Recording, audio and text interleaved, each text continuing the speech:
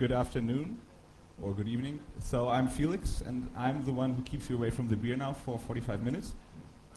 I'm going to spend the next 45 minutes talking about how to keep your OpenBSD systems up to date. And because that alone is a bit not enough, I'm going to present some work I've been working on in the last few months that actually make it really nice to keep your systems up to date and help you a lot.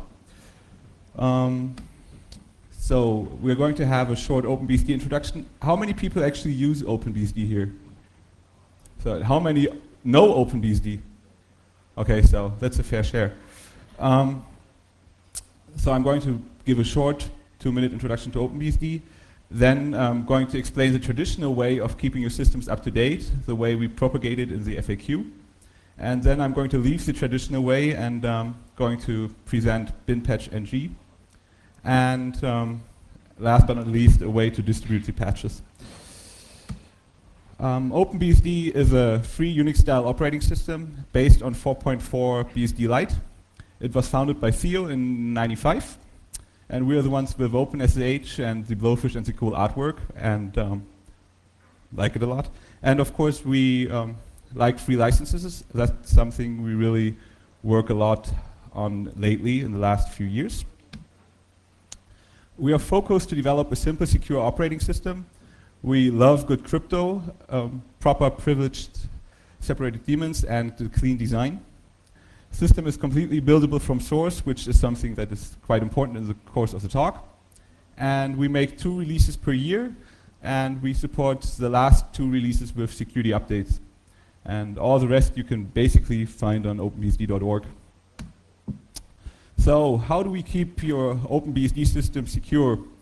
When we find a security issue or a errata, we put it into the so-called stable branch and also release patch files over FTP. And that basically means for you as an admin or as a user, you have to have a source tree on your machine. You grab the patch from the FTP site and you apply the patch, rebuild the components that needs to be rebuilt, and if you have more than one machine, you then jump to the next machine and do the same over. It can be a bit easier if you have a bigger environment. You can do things like have your source on NFS, so only need to apply the patch once. You can have object on NFS, which is only shared then between one specific architecture. You could also tar up the rebuilt objects and untarm on the target, or share your root file system over NFS, again only for a certain architecture then. That's all not the best way to do it, I think. And for the people that don't know how we distribute our patches, this is an example patch file. You see in the beginning what you have to do. You have to cd to user source, apply the patch, and then you have to do the whole dance of make object, clean dir, depend, etc. And once you move from a couple firewalls to a few more, it becomes quite annoying. And if you have an even larger environment, you move to a few servers, it becomes even more annoying. And once you hit a few hundred workstations, it's a pain in the ass, believe me.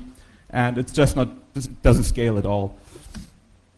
So everyone in the room that does system management stuff probably knows that, of course you can write your own script to SCP something from here to there, or copy something back and there. And of course you will forget that box that will get wanked the next night. And we are all lazy, so we had to fix that. One guy that fixed it in, I think, 2005 was Gerardo Santana. He's from Mexico. And he wrote something that is called OpenBSD bin patch.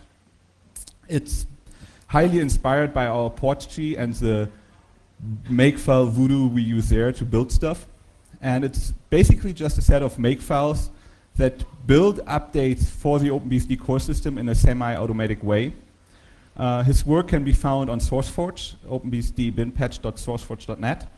And in his definition, a bin patch is basically a tar file that has updated files for your server or your machine. He showed his work around back then, and some use it, but it didn't, like, a lot of people didn't really like it among the OpenBSD developers. I'm not sure why. Even though I belong to the crowd, I have no clue why it was rejected so hard as it was. The bin patches are built, and the resulting file tree that you build in is diffed against an original install set. That's how it works. And that's how you find newer files, and that you know, okay, I have to try those up. So from the diff that you generate from these two trees, a so-called plist, a file list, is generated, and we use that to pipe it into the tarball and have it all there. So then you do on your target machine not all the single steps, but only the untarring of the resulting bin patch, which is already quite nice, but of course it can be improved. It's very simple, but ever tried extracting a bin patch for libc made for i386 on AMD64? It kind of gets you, and Wim is up there, he did it, and he didn't like it. And of course it doesn't give you a real patch management. You don't see a patch level, you don't really know which machine did I patch, because then you're back to comparing timestamps on files. Oh, did I already have that machine or not? Mike Erdely, one of the OpenBSD developers, added a few patches to the work of Gerardo, and I think that was last year, and that actually adds some magic to keep a file up to date, but it's still not nice. And of course you don't have any way of rolling back your patches. And once you come to a certain amount of machines, you might actually consider rolling back a patch because you see, oh, that went bollocks. We have very cool package tools, mostly written by Mark Espy on OpenBSD. And when Wim had this little incident, I kind of got the idea of, hey, we have to check the architecture for the patch, and we have to check a whole lot of other things. So I kind of got the idea, because our package tools do all that, to use those to do some kind of patch management. For the people that don't know our package tools, OpenBSD packages is our way of distributing third-party applications. We build them from our ports tree, and a package is basically just a gzip tarball that has a bit of special content. It has a file plus contents that is, this is all the stuff that is actually in the package, plus file modes, size, MD5, all that. And plus desk that basically contains a description about what the package offers. The package creation is done in the ports tree when you build something, and is done with package create. We always recommend just using packages, because all the package tools are these days so good that you don't really need to have your own ports tree on your machine. Package management then is done with package add for adding, package delete for removing, and package info for gathering information about the packages on your machine. If there are any questions, I think we are not so many that you can actually raise your hand, or if I'm too fast or something needs to be explained. Yes. So when I thought about actually creating a better better patch management for OpenBSD, I kind of had a few goals that I want to have with those. One was that the creation of binary patches was supposed to be as easy as possible. With Gerardo's bin patch work, you still had to manually download all the OpenBSD install sets for the original file tree. You had to download the source tree, all that. And I thought, well, we can do that even better by just doing it all automatically. It had to be manageable with our package tools. It had to be rollback capable. I wanted to have it the way that I can actually say, okay, I want to roll back all patches and have the exact state back. And I wanted to have it with signing capabilities to later actually be able to distribute binary patches that are signed by a good source, and no changes to the OpenBSD core system. That was one of my main goals when I wrote the stuff. The most reason for that was that I didn't want to bother with dealing with others and having to discuss, and I just wanted to make it and be able to release it without a big hassle. It's completely derived from Gerardo's work, and since that is a lot of Makefile voodoo, I'm really thankful for him, because I really hate Make, and I can't really handle it well either. So I just had his framework and just thought, okay, I can extend that quite well. It's using completely the same Makefile framework, and the way it is now, it is capable of creating the old style bin patches the way Gerardo did them, and the new style bin patches. It uses completely the power from package create to create something we can feed to package add. Package create is a really nice tool. You can feed it a package list, and at the end comes out a perfectly packaged. And so basically all I did was gluing components together, as always when you do stuff, I guess. The usage stayed exactly the same as in the original bin patch, again to make it easier for people that use the stuff so far to adapt it. We just do way more in the back end of the framework. So basically, if you want to use bin patch ng, you just grab the tarball from that side, but it's at the end again on the sides, and you extract it, and you have makefiles for OpenBSD 4.1 through 4.3. And all you actually have to do then to build your patch is make patch 001 package, and the number 001 comes from the OpenBSD patches. We release our patches with numbers from 1 through however many we actually get throughout the release. And as I mentioned, unlike the original bin patch ng will actually take care of everything by itself. I'm going to shortly show you how that looks.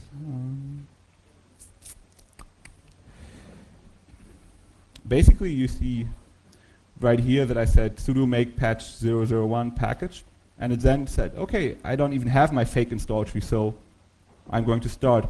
I previously had downloaded all the dist files with bin patch ng, so it finds them, creates the object here, goes through all our install sets, extracts them, and then goes through the source tarball, the sys tarball, and Xenokara, and extracts them all. And then here it picks up the 001 OpenSSH patch, which was the first patch we released for 4.3. It applies it, honk succeeded, and then it just goes through whatever you do usually manually, builds OpenSSH, and at the end,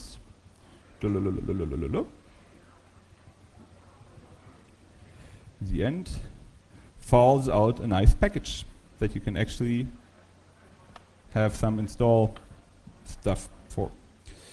And how that works, I'm going to explain now.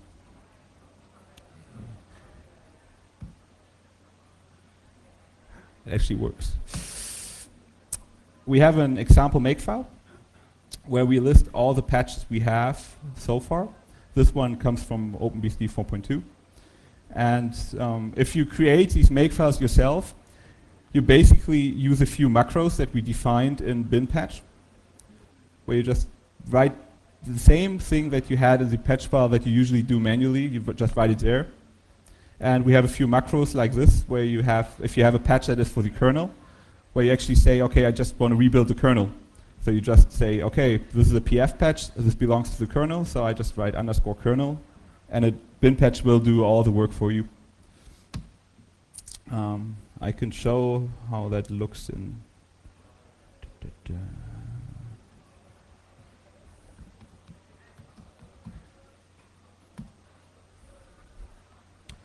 This one is a bit more complete. Can you actually see that?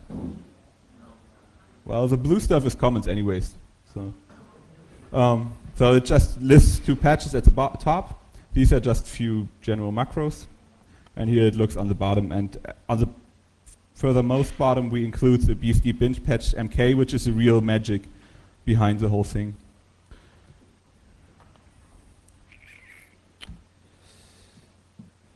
So just like the original bin patch, we work with an extracted OpenBSD install, as well as extracted source, because that's what we patch. Source is patched, rebuilt, according to the rules we just showed. And then we iterate over the result, finding changed files. Instead of the old bin patch, we don't just simply tar it up, but we create a proper OpenBSD package, and that's the real fun magic. We look for all the files, and then we generate the plist. We have to go through the plist again to see, do we have any special modes in the file? Is there anything with an S bit or similar? Because package create is really, really picky about these kind of things, because it comes from the ports tree where it wants to warn if something is installed with an S bit and not properly noted about it. So I had to hack some Perl magic that actually goes through and shuffles around the plist again and adds all these proper mode lines. The package list then looks like, there we have it.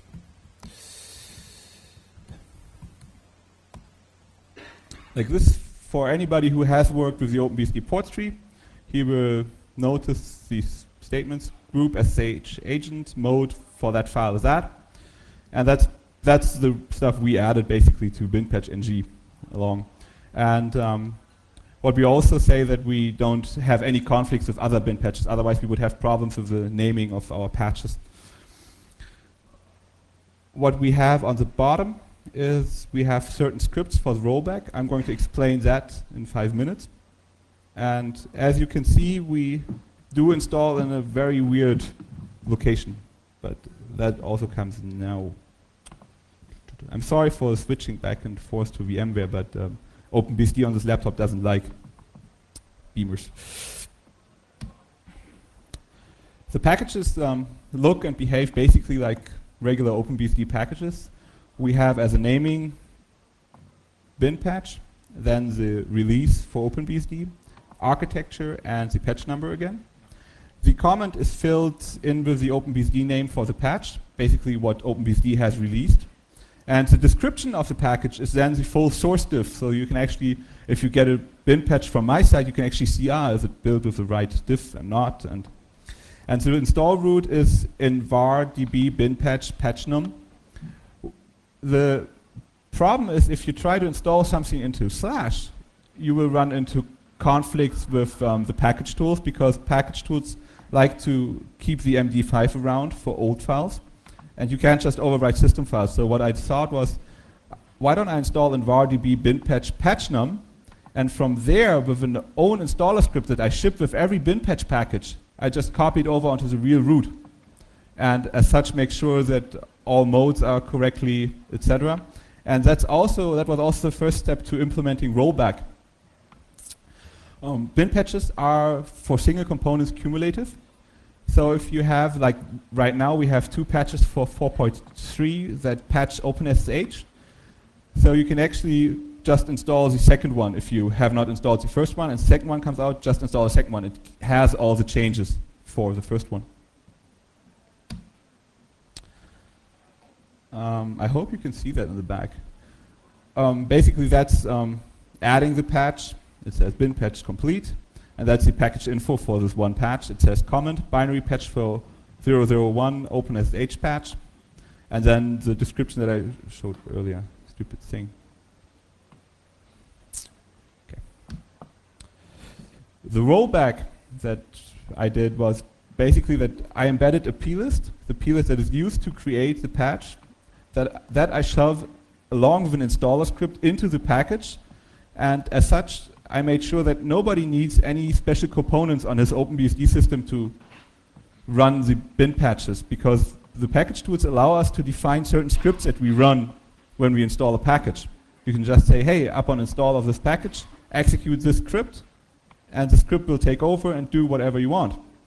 And that was my way of basically jumping on the back of the package saying, hey, yeah, I come along and I just write around on your root file system. And we use that installer script to then archive the previous contents of the root file system, those that we overwrite, under var db bin patch in a tar file. And that's how we do the rollback, because if we do then package delete, it has again an exec line there saying, oh, okay, I have to run the installer script in deinstall mode, means I have to untar whatever I archived before. And basically rollbacking a patch is just package deleting it, which is quite nice. You just say package delete bin patch da da da da, and just does kaboom. It's all way back. The rollback does eat a bit of disk space, because we archive all the contents that we overwrite. But disk space is fairly cheap, and even on embedded systems that we use for firewalls, we recently switched to 2 GB compact flash. So even there we can run lots of bin patches before actually having problems with the disk space. And of course, if we run out of 2 GB of space, OpenBSD has released a lot of security issues. So. There are a few turning knobs in bin patch ng.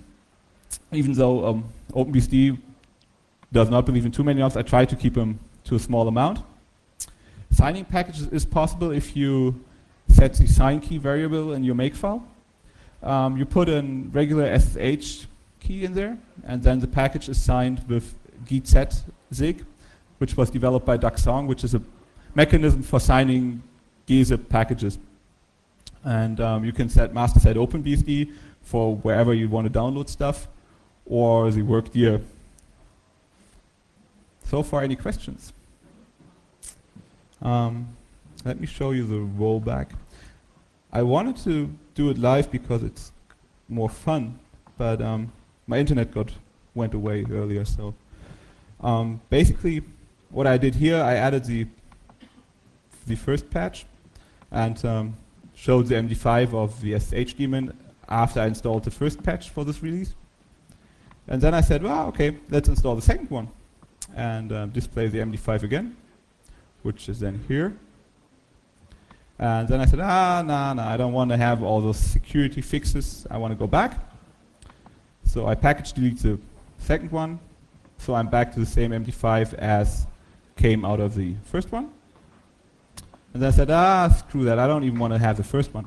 So I'm back to what OpenBSD installed when it came with 4.3.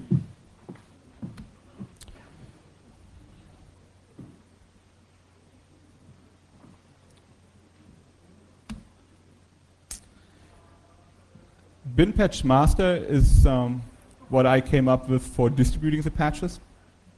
It's a lot of Perl wrapped around lots of SSH calls, and what I want to do is manage bin patches, build with bin patch ng on remote machines with it. There are Perl modules for SSH, but they're really slow. If you try to transfer larger bin patches, some of them are up to 50 megabyte. It gets really nasty, so I just use regular SSH for that.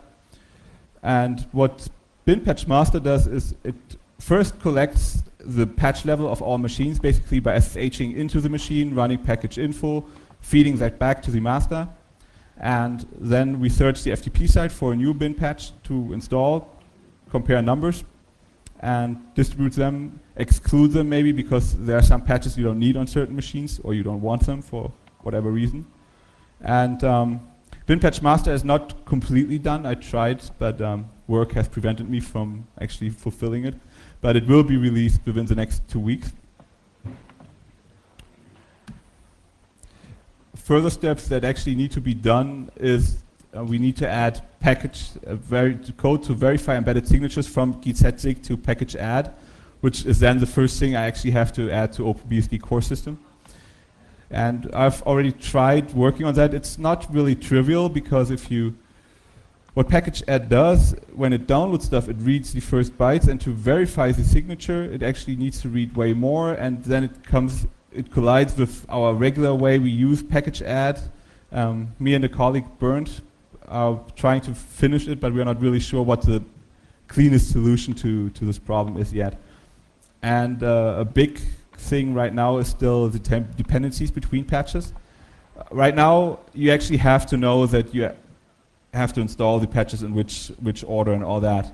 And I would really like to find a way to handle dependencies between patches so that package tools know that if you install that patch, you don't really need the previous ones and that thing. But that's not done, and I've not found a very good solution to it either, but I'm thinking about it. More information can be found on the following sites. The first one, bin patch ng, right now only hosts the tarball and the slides. I should add some more information and documentation. That will come in the next 2 days. Below that is my website, where you find some other stuff, and of course OpenBSD's website. Are there any questions so far? You're a really silent crowd. Yeah, hey, Tyrell. Maybe I'm not in this, but when you're dealing with an embedded system. Do you have a mic for him? Is it this one?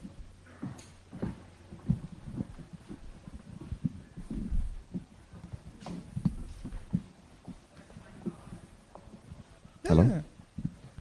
Oh, hi, Felix. Thanks for that. I'm interested. I'm not an expert on this, so I'm still kind of a newbie, but I do use this on my firewall. Who is? Yeah, You know, okay, so like on an embedded system, like you talked about, like a 2 gigabyte compact flash, because this is what I'm running. I think maybe even 1 gigabyte. Plenty space. What's the easiest way to keep track of all these rollbacks? Is there some kind of config file that's going to eventually limit how much you will keep? Because, you know, after a while, it's going to get kind of cluttered, I'm imagining. After a while, you should update to a newer OpenBSD version. Would be the. Or maybe it will do that. Maybe it would. You could just. I don't know what. I'm not really sure what was the release with the most security issues, but I think we never had more than 15 in one release. So you run an OpenBSD firewall for 2 releases, you have to upgrade anyways. Plenty of space. However, you have a valid point, and it's something I've been thinking about how to. Basically, once I have dependencies, you could actually say, okay, if I install the second OpenSSH patch, I can nuke the first rollback, like the very first rollback, because you're likely not going to downgrade that far. That's right. Yeah. You can, of course, add a config for that, but then you would have to add the config to the OpenBSD core system again. That's what I tried to avoid so far, to add anything there. So, and of course, you could ship a config file with the bin patch, but it's I've not found a solution yet. But of course, yeah, you have to reduce the clutter to some point, especially if you start bin patching Xenokara, because right now, if you patch Xenokara with bin patch ng, you actually get really big bin patches, and I'm gonna try to reduce that. Also, one issue right now is if you build bin patches, for example, for OpenSSH, you get a lot of man pages with it. And there are a lot of machines where I don't install the man set because I don't need them there. And that's something where another point where I've not found a clean way of actually saying, okay, I want to build a bin patch, but only for stuff that comes out of base and comp, for example, or just out of base and whatever. That would be the next step. But then you end up with very specialized bin patches. And with this framework, it would be nice to build it because it's very easy to build them. But beforehand, it was kind of a pain, but it would be on the roadmap. Okay, thanks. And one last question. When this is ready, and where will it be announced first? Where will the news come out? Because, of course, I'll be waiting for it. I'd say monitor the first 2 sites. Okay. Behind hazardous.org, there is somewhere a blog. You'll find it. But also look at binpatchng.puffy@work.org, and that's where I will post stuff the first. And there's more to come, so you should check it out regularly. Any more questions? I have another question. Okay, so let's say you install the bin patches for 4.2. Yeah. And then you upgrade your system to 4.3. What happens then? Because, for example, from what I understand at the moment, if after upgrading to 4.3 you would delete those bin patches from 4.2, you would end up with, for example, SSH from 4.2. Exactly. That kind of depends on how you probably update your systems. I always untar the install sets on all our machines, and would then probably just completely nuke var-db bin patch. It's an interesting point, what you actually would do with that. But if you do a rollback then, you end up with crap. So that's a valid point. Yeah, as I've stated in the beginning, this is actually the first time I publicly talk about it. And I've been working on it for a while, and I've showed it to a few colleagues, but there will be more things like that probably popping up, but it's a start for proper patch management, something we haven't had in the last, how many is it? 12 years, something like that. Before we do other stuff, I'm gonna try to let me see if I can actually convince this to show how easy it is to build patches.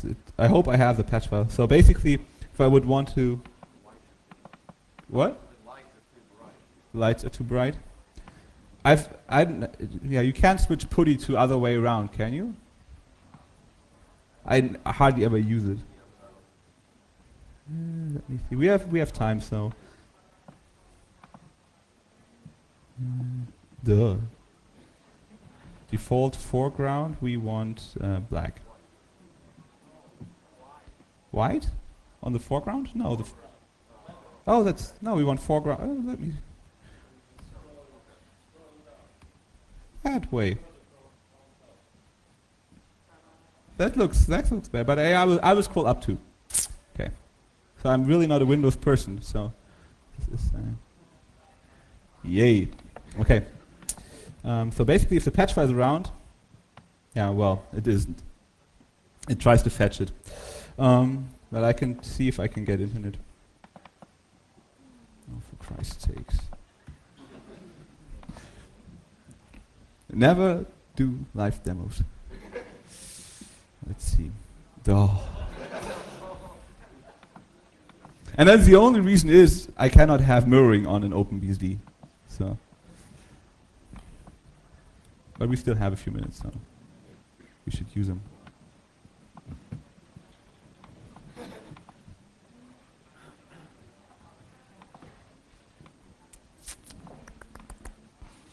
Yep. I think it doesn't like me.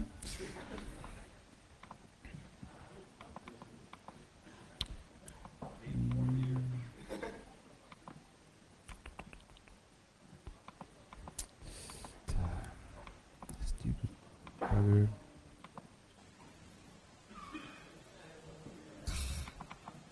Okay, I'm sorry, but this is too much Windows for me. I'm actually don't know. Okay, anyways. You should buy OpenBSD shirts, they're out there. That's what we always say, and we mean it. It really helps the project.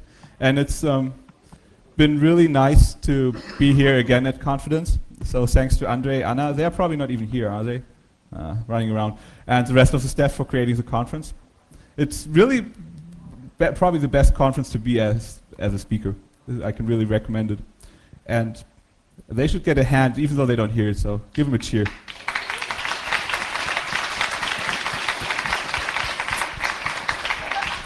Buy more shirts, CDs, and beer for me and Wim. And like I say, time for beer, so